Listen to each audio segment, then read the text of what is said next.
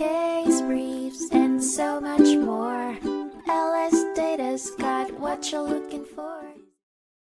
In 1974, the United States Court of Appeals for the Fourth Circuit heard the case of Brennan v. Prince William Hospital Corp., which argued the legality of paying men and women differently when performing the same type of work with the same level of skill, effort, and responsibility.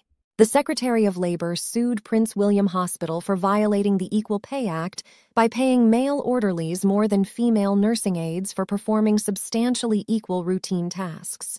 The hospital only employed men as orderlies and women as aides, but argued that orderlies were paid more because they performed additional tasks that aides were not required or allowed to do.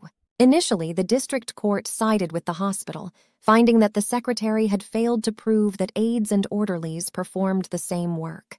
The secretary appealed the decision, stating that the district court misinterpreted the legal standard. The Court of Appeals ultimately agreed with the secretary, reversing the district court's decision and remanding the case for judgment in favor of the secretary. The appeals court determined that job descriptions and titles were not the deciding factor when determining differences in job requirements or performance. Instead, the focus should be on actual requirements and performance. With this standard in mind, they concluded that aides and orderlies performed substantially equal work. As a result, the court ordered Prince William Hospital to pay its female aides and male orderlies equally. Case briefs, and so much more.